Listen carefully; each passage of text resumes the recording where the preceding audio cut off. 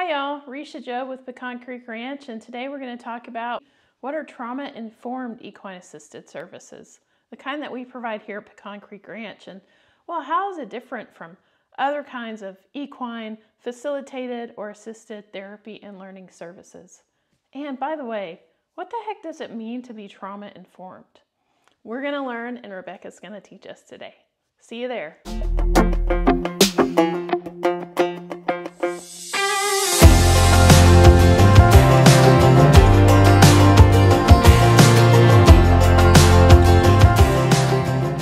When you start looking for equine-assisted services or therapies, the internet is just full of all this information, and then how do you make a decision, as a consumer of what am I looking for? How do I find it, right?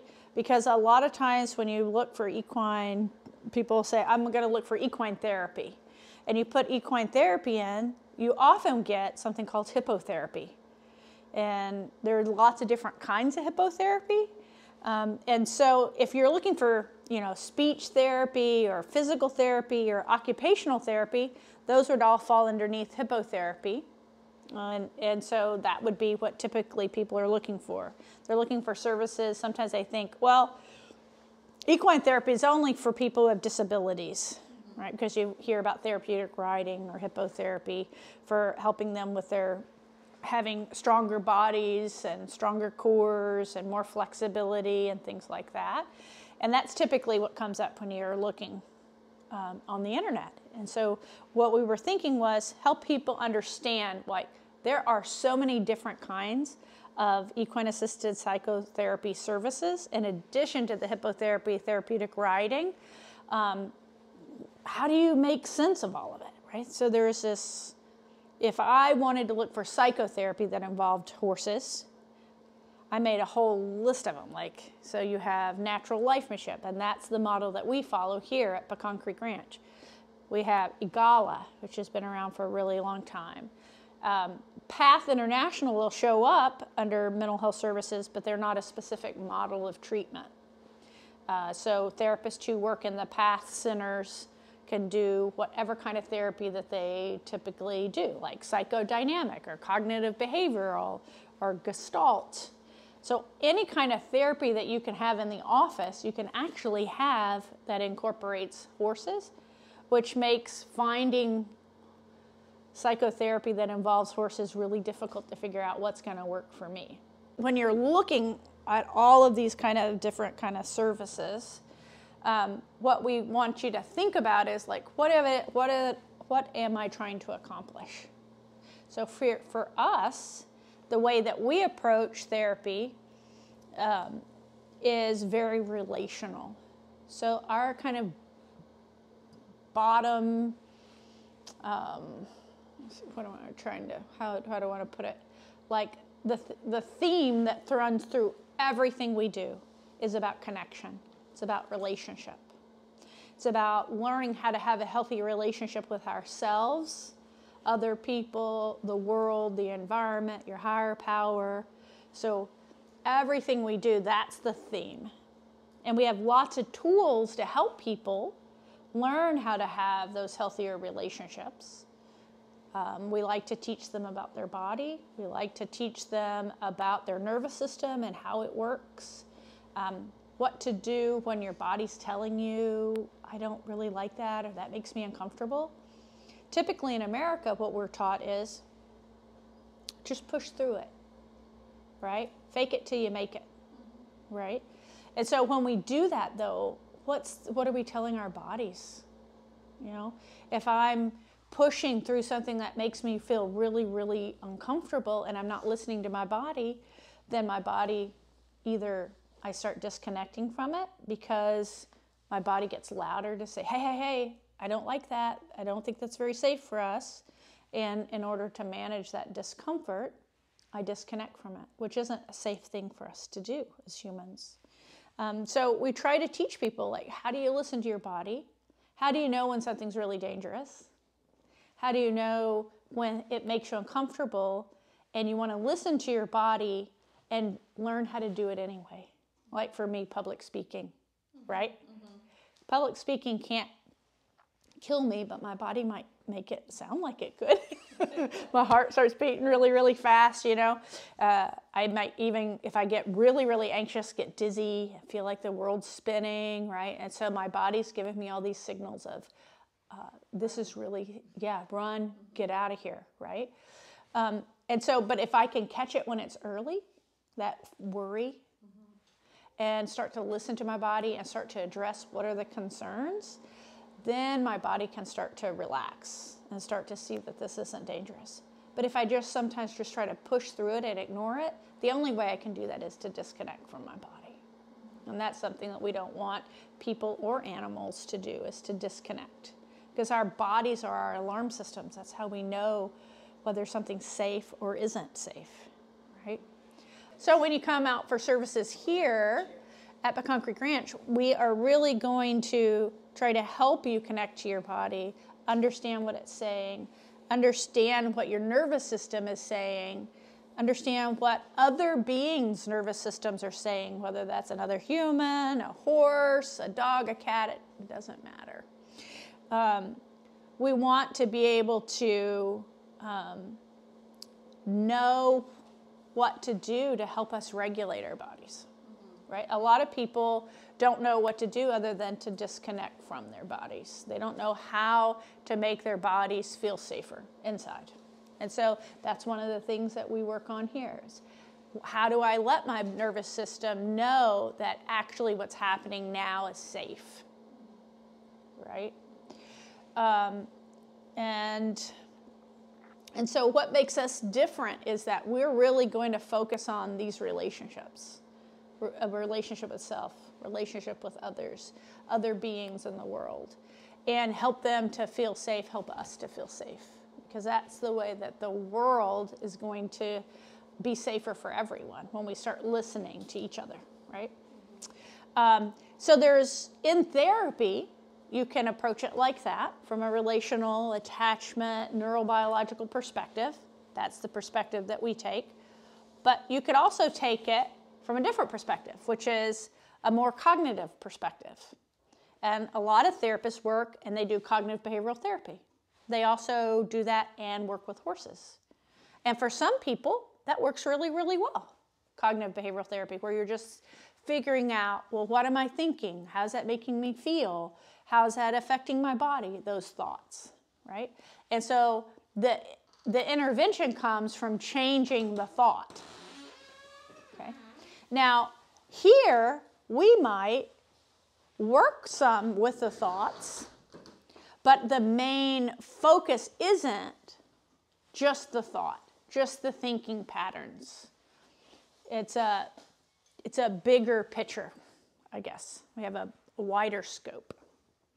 So what you think does impact your relationships, but it's only one thing that impacts your relationships. And so all these different therapies out there, what happens is they kind of take different parts, I think, of how people function, and they specialize in helping people with that, right? And it becomes so insular. And so that's how we have all these different therapies. And that's why it's hard to know, well, what's going to help me, right? One of the things we tell people all the time is, when you're looking for therapy, make sure that you are really paying attention to the relationship with the therapist. Because therapists are like a good pair of shoes. You need to find one that you can take a journey in that doesn't pinch or hurt. Now, it's not that the work isn't going to hurt, because the work can be uncomfortable, but the relationship with the therapist shouldn't be one that causes pain. This is one I kind of like to think about it. It might feel uncomfortable sometimes because you're talking about uncomfortable things, but you should be able to work through that. If you're fearing going to see the therapist, then that's an issue that you need to work on. And maybe that's not a therapist for you, right? Because working with a therapist is a journey, and it needs to be a I would say should be comfortable, except for the work is going to be hard, right? And then you want to look for therapists that have the experience that you need. So some therapists are just starting out, and they're really good therapists, and they have lots of good training, but maybe they don't have training in what you need, or maybe they don't have enough experience providing the treatment that you need. And so those are things to look at for when you're looking for a therapist or an equine-assisted psychotherapy program. Do they have the experience you need? Do they have the amount of training or certifications or staff to meet your needs? Okay. Now, other things to think about is some equine-assisted psychotherapy programs, the licensed mental health person works alone. They don't work in teams. And so that's something to think about too, is do you want to be able to do some different things, like maybe you want to do something called rhythmic riding, which is an intervention that's a therapeutic intervention, but you have to have two people. And so in order to safely do that, if that's the kind of intervention you need, then you need to look for a program that works in teams of an equine professional, licensed mental health clinician. Maybe you don't need therapy. Maybe you need coaching. Maybe you just need assistance in getting over hard stuff in your life, like difficult relationships or things that are kind of difficult at work, or trying to figure out how do I get my needs met while in a relationship. You can get those kind of services through coaching or equine-assisted learning. You could have those kind of services. So psychotherapy isn't the only thing that's out there, and it's not what everybody needs. Everybody doesn't need psychotherapy. But trying to figure out what you need can be difficult. And so talking to a licensed mental health person might be able to tell you, hey, that sounds like something a coach could help you with, and not something that you necessarily need a therapist for. There are lots of relational therapy services out there that work with horses. Natural Lifemanship is one. The herd model is another, and I believe the Hill model has some aspects of that as well, and there are others too. And so some of these relational models focus on just support from the horse. Some, like our services, focus on developing a healthy relationship with the horse. And some are trauma-informed services, like Natural Lifemanship, which we do at Pecan Creek Ranch.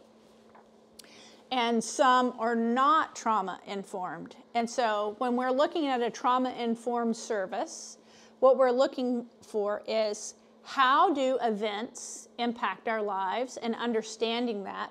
Does the organization understand how different events impact their lives, a person's life, and help them learn how to deal with those things by learning how to listen to their neurobiology, how that affects their relationships with themselves and others, what their body is saying, how to calm their bodies down,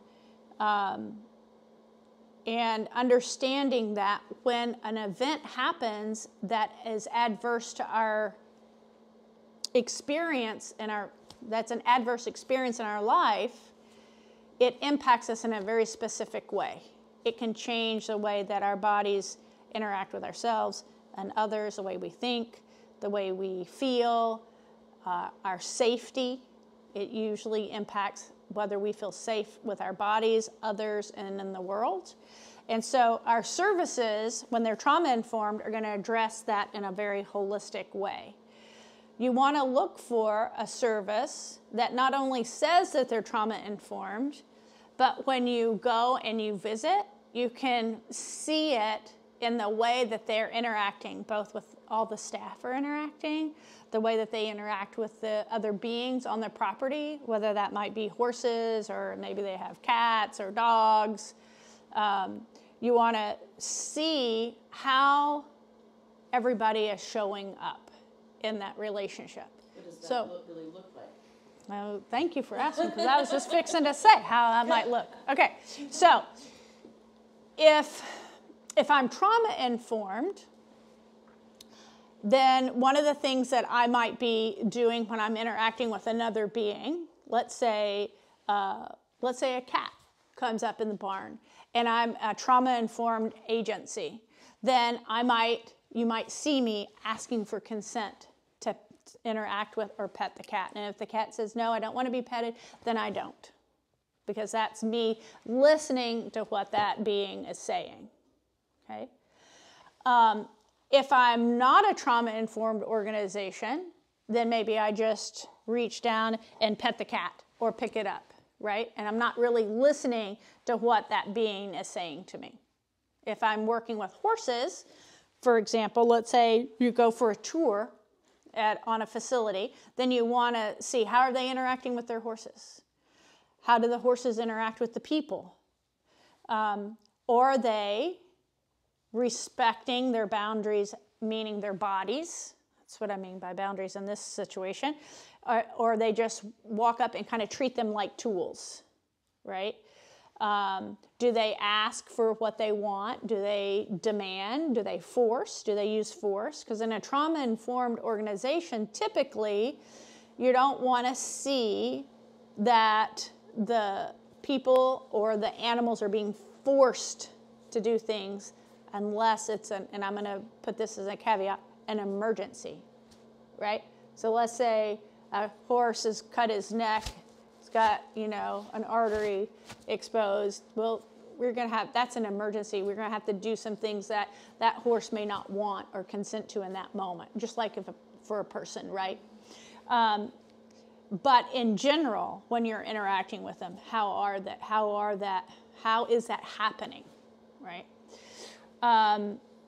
If the horse gets too close to the person, how do they respond to that?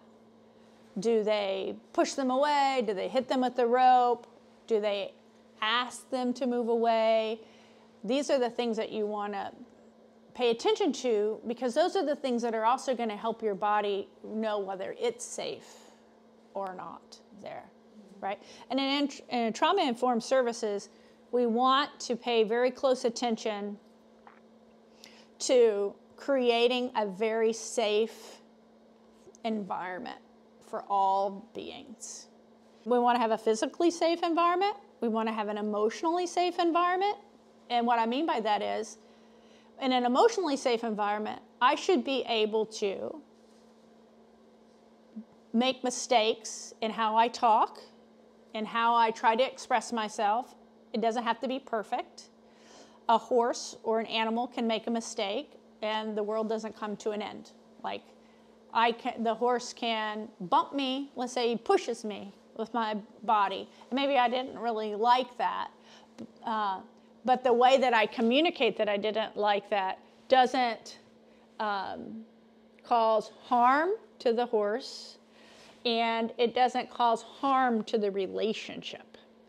That I can say, hey, wait, okay, I didn't really like you pushing me like that. Can you back up a little bit? And then try again with what you were asking, right? So we want to be able to have an emotionally safe environment, meaning that we can make mistakes. We don't have to be perfect. Trying to think about other things that make emotionally safe things. All the feelings that you're experiencing. Any feeling you feel, a lot of people think, well, if I'm coming to work with horses, then I can only be happy. Because, horses only want to be around happy people. And that's one of the things that is so, I think, powerful when you're working with horses, is they accept you just the way you are as long as you're honest. The honest piece, us humans have a hard time with. is being congruent, meaning our insides and our outsides match. And horses are really sensitive to that because they're prey animals. But humans in our regular everyday life feel like, most of us feel like, nobody really wants to know how I'm feeling. So I have to pretend. And when you pretend with a horse, that makes them feel unsafe. And so you get a chance to work on that. So any feeling you have, whether you're sad, you're angry, you're joyful, you're scared, whatever it is, that's a safe environment to feel that. Out here at Pecan Creek Ranch, when we see kids, we talk to parents about, we don't have a lot of rules about how kids can talk to us because it's really, really hard to talk about hard things. And so if we have a lot of rules about how we talk about hard things, then that makes it even harder. And so that's one of the ways that we create emotional safety, is that you can say whatever you need to say as long as you're not trying to hurt somebody. And if you say it in a way that's going to be hurtful to somebody, we're just going to ask you to try it again. So you get a chance to know how to do it without hurting somebody. I didn't really like it when you raised your voice at me. Okay, let's say a kid feels like I yelled at them and they say, I didn't really like it that you raised your voice at me. That's an okay way to say that. But if they called me names or picked up a rock and threw it at me, that wouldn't be very safe. And so we might ask that they try. We would ask that they try again. And it wouldn't have to be perfect. So that's emotional safety. Another part of being trauma-informed is your providers being very present in their bodies and paying attention to what their nervous system is saying to them about what's happening in the interaction, and helping you to be able to notice those changes as well. But I think one of the biggest, most powerful parts of being trauma-informed is your providers are being able to not only be present, but regulated, and that they can help your body feel safer by what they do with their bodies, whether that is the way that their heart's beating, or they're breathing, or that they're using visual cues of rhythm and predictability. Maybe they are going foot to foot, or maybe they're using their voices in a very rhythmic way. When you say regulated, do you mean calm? Are you talking about just being calm?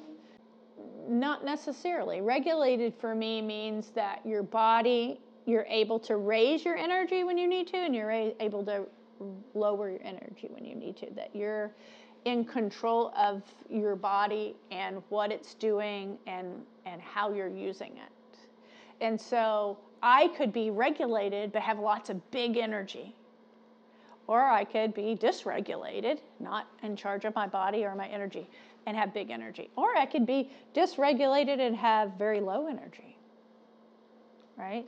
I'm just thinking of like in relation to where the child is at. Like if he's high energy, getting your energy up to where he is so that you're relatable. Is that kind of what Okay.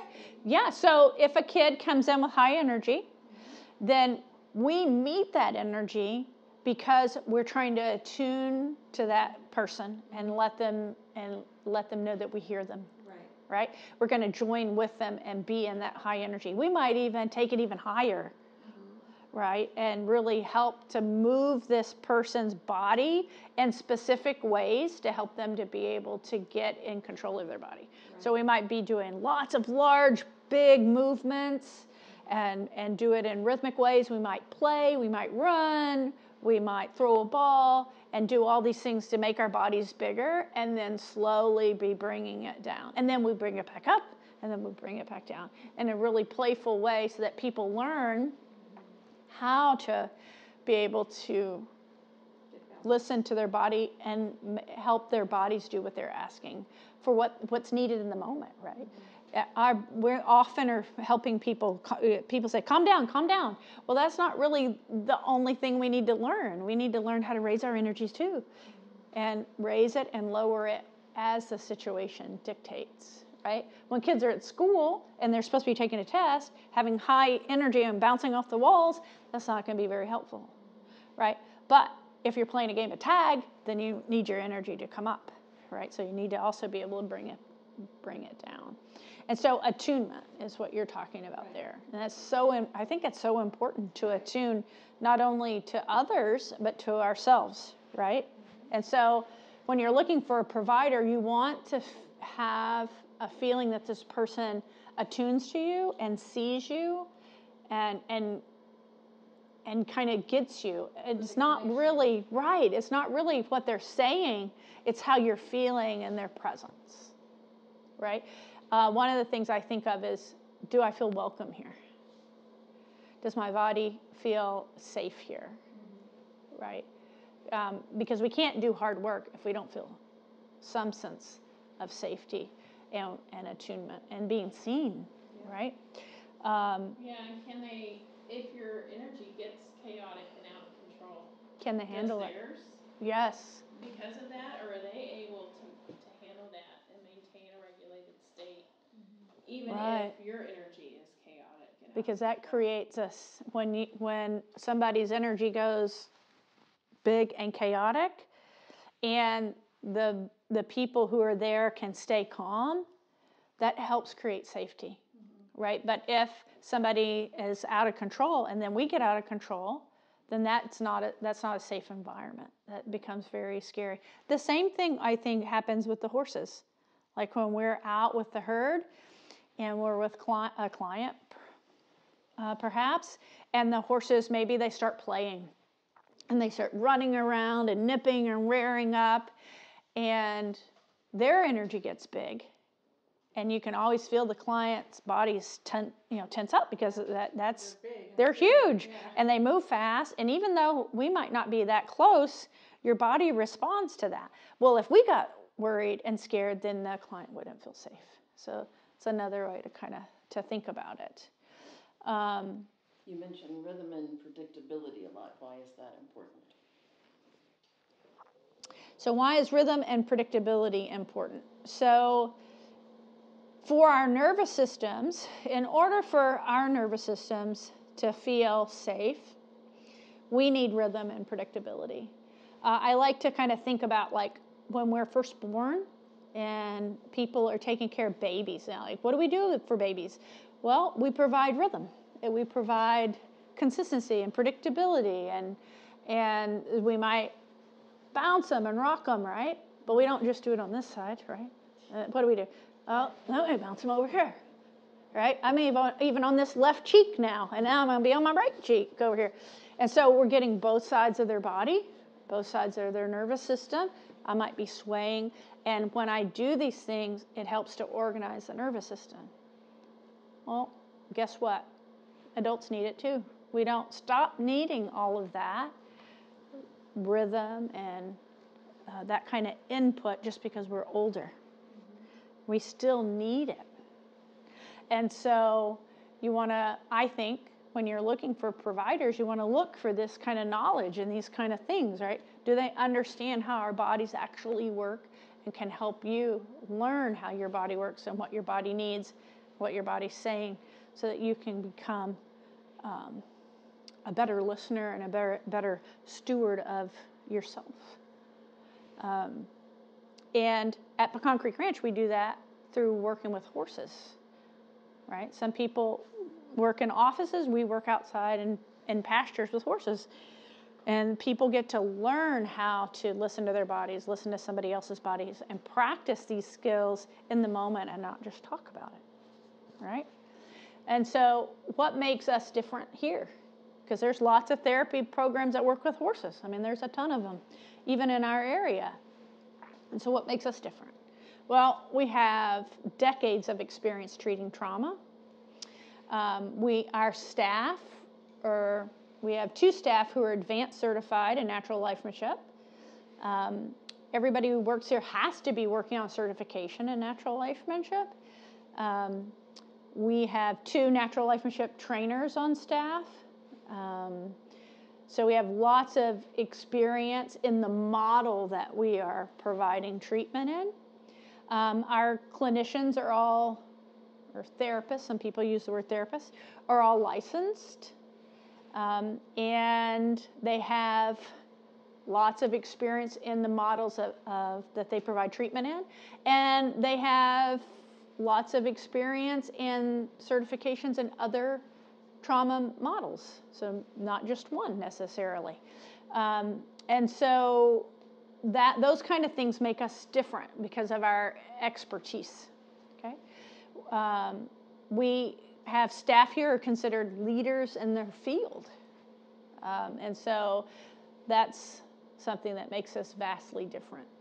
And then I think the other thing that makes us really different, and people feel it when they come, for what we call a meet and greet, which is a block of time to come and just meet us and see the facility and meet our horses, is how different our horses are. When you come out to meet our horses, they're very relational. They really usually express interest in who's here and what's going on. And that's because of the way we interact with our horses all the time. The principles that we use to help people, we interact with our horses with 24 hours a day, 7 days a week. We don't just treat them one way when the clients are here and a different way when the client isn't here. They are treated the same way with the healthy principles that we interact with people with, because of the work that we do. And we want our horses to feel seen and heard, just like we want our clients to feel seen and heard. At Pecan Creek Ranch, we only provide therapeutic services, meaning that we don't do other things here. We don't have boarding. We don't have people on property, riding lessons and things like that. And the reason that's important is because you're going to see that everybody interacts with the horses in the same way, and they interact with each other in the same way. You're not going to have in one pasture somebody trying to dominate and control a horse, and you're trying to have your therapy session over here and learn about healthy relationships, when over here power and control is happening. So we don't have that kind of dichotomy here. We made a big choice to set aside this whole space to be a safe, therapeutic environment for everyone who shows up. And we feel like that is an important dedicated space for people to come and really heal from the things that are happening in their lives.